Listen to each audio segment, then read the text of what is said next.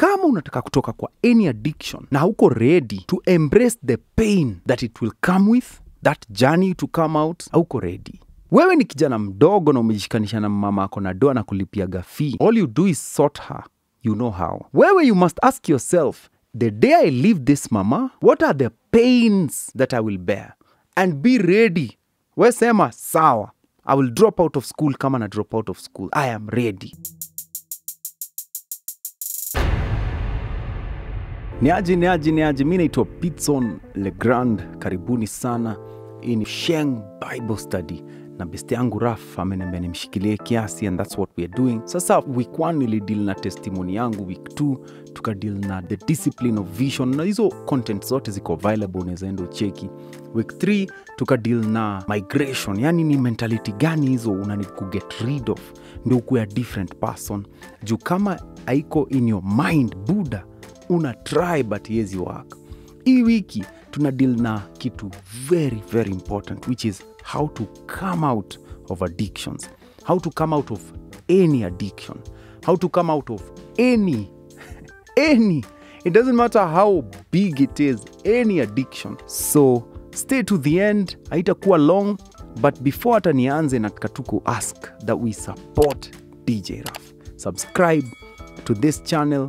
Anadu job poa. Not many people in these last days wanashare na sisi word ya God. Wase wengi wanakushow how many shoes they have, how many shirts they have, how big their bedroom is and what they take for breakfast. Lakini one of us, a remnant in the kingdom, ameamua yeye atashare na wase word ya God in Sheng. What a noble cause. So let's support him in whichever way tunaeza. Na kwa wala wase mkifollow hii journey that we are taking together, get in touch with me, info.gidhinji@gmail.com. Niambie what this journey has done to you.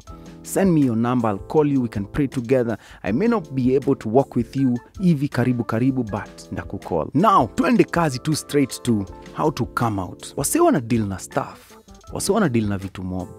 They can take the photos of it on Instagram, but wende unajua. Una tushow photos zako kwa Instagram, but unajua yenye siko sawa.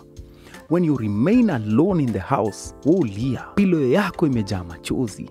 Unajua uko sawa, unafikiri uko sawa, but uko sawa. Hiyo kitu unataka kutoka. There's something in you telling you this is not your place. Kama hujafika your point, I will ask you kwa heshima zote, stop watching this video now. But kama umefika hiyo place yenye unasema, how do I come out of this behavior, new addiction that I'm developing, this new vice that I have started? How do I come out? Kama ni wewe, then continue watching this video. Nimecategorize those ways of how to come out into 5 P's. 5 P's. If you're writing, chukua tu pen, andika P mara 5. The first one is philosophy. If it doesn't start in your mind, you're wasting your time.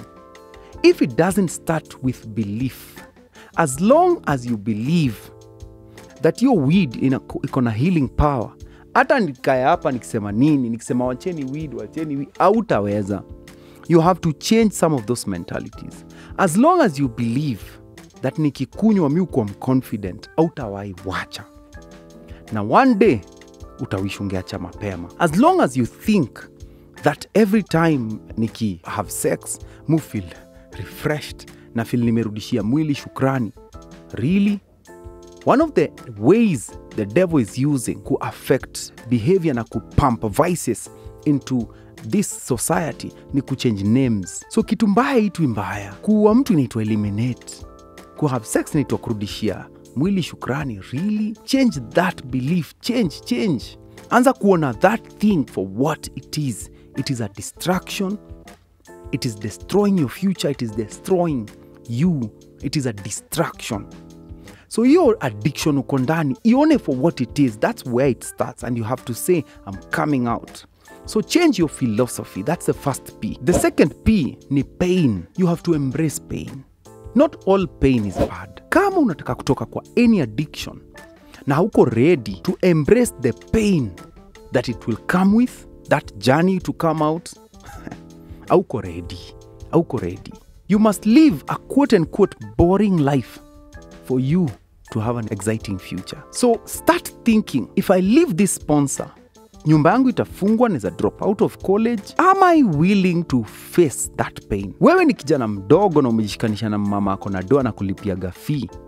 All you do is sort her. You know how. Wewe, you must ask yourself, the day I leave this mama, what are the pains that I will bear? And be ready. We sema, sawa, I will drop out of school kama na drop out of school. I am ready. That person paying that rent, sema, okay, wacha ifungwe. Mimi ndarudi basi slum ama bedsitter, but I'm not continuing with this. Are you ready to face the pain that comes with that decision? For those of you tunawaambia mwache addictions, kutakuwa na hiyo pain ya kufeel, I really need it.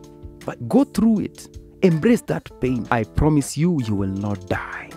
You will not die. Number 3, the third P ni peers, marafiki, wase uko close now. If that group, all it does is take you back to the same behavior, you have to change. You are an ego. Wacha kuhang out na chicken. Wewe ni simba, unafanya nini na fisi? Wewe ni nyuki, unafanya nini na nzi? Toka kwa hiyo group. Toka kwa hiyo group. Kama every time una meet your group unajipataga smoke weed, toka.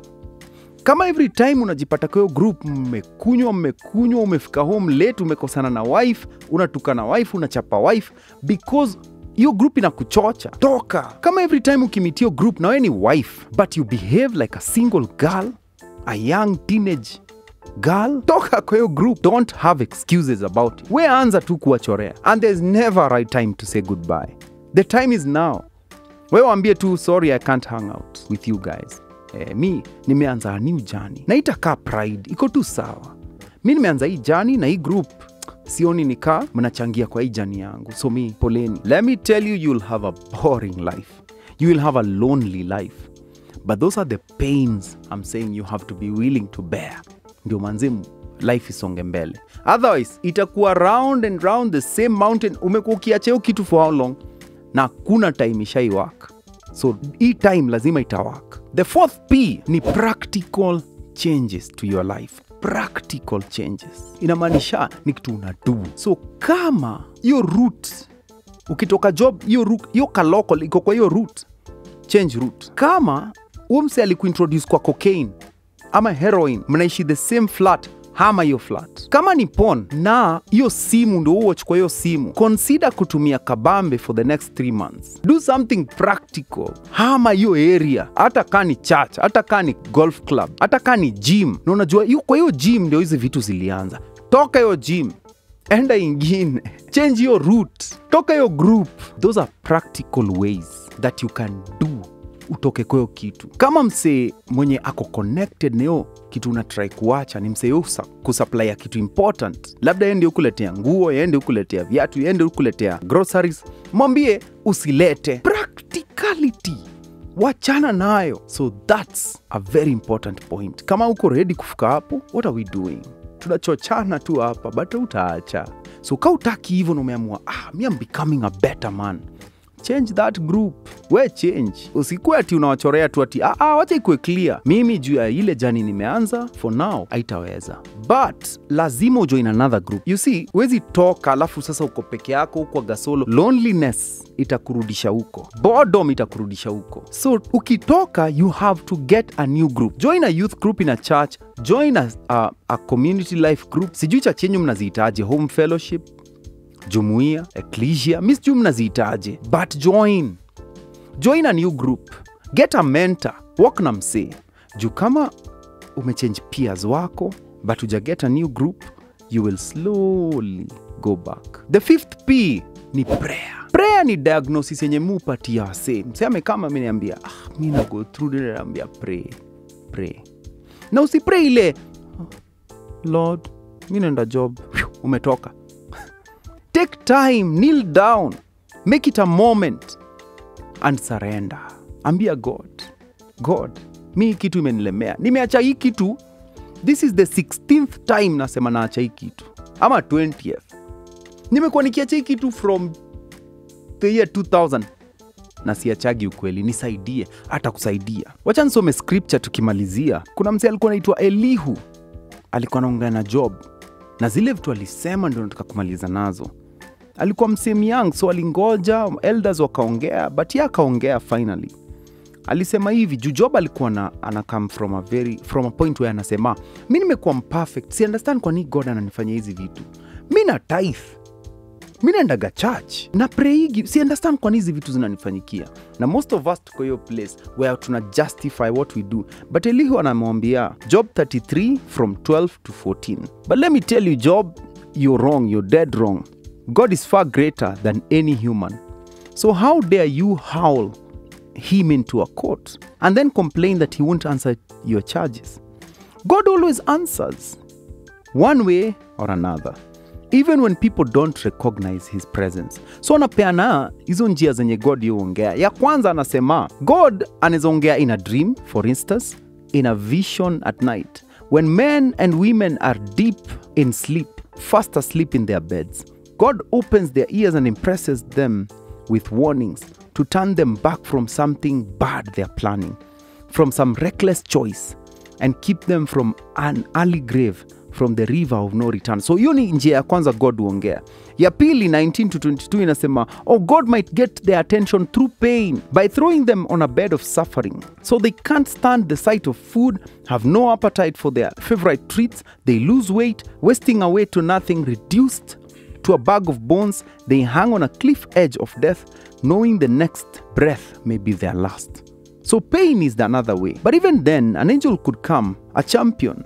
There are thousands of them to take up your cause, a messenger who would mercifully intervene, cancelling the death sentence with these words, I've come up with a ransom.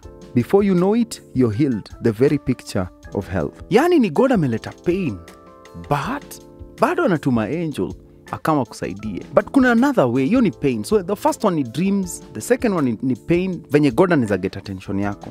Tuendelee, Job 33:26 inaendelea, or you may fall on your knees and pray. To God's delight, you'll see God's smile and celebrate, finding yourself set right with God. You'll sing God's praises to everyone you meet, testifying, I've messed up my life, and let me tell you, it wasn't worth it. But God stepped in and saved me from certain death. I'm alive again. Once more, I see the light. So Elihu anasema, prayer ni better than any other way. So we pray. Na, kuna wengine wanasikiza wanasema, but I don't know how to pray. Mi semi hizo prayers ati advanced, utafika hapo. But the mere action of just kneeling down kusema, God, nisaidie, hii kitu imenilemea, atakusaidia. So hizo ndio the practical ways, hizo ni 5 P's that can literally get you out of any addiction. Mina kuombea that God atastayu kitu in you to come out, na uta come out. Hakuna kitu ngumu kwa God, anaweza kudraw out. Kauna ni pray na wewe, info.gidinji@gmail.com. Niandikie, write to me, niambie tu bro, mina go through his stuff, wacha nda pray na wewe. Thank you, my name is Pitson, today is the last episode. Manze mmekuwa an awesome audience, wasa wamenishikilia, wasa wamenisupport, I've received so many messages, asanteni sana. Thank you to DJ Ruff for giving me this chance to minister to God's people. Nawapenda sana, God bless you, until next time, this is Sheng Bible Study.